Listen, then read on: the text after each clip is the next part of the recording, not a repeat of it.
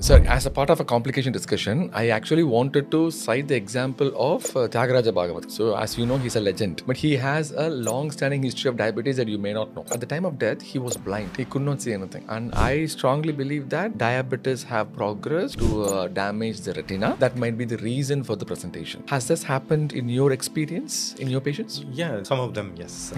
People don't really check their eyes necessary. For diabetic patients, we recommend every yearly once checking of eyes by an ophthalmologist. This is frequently misunderstood. People just go to an optometrist, no disrespect to them, but they don't look at the retina.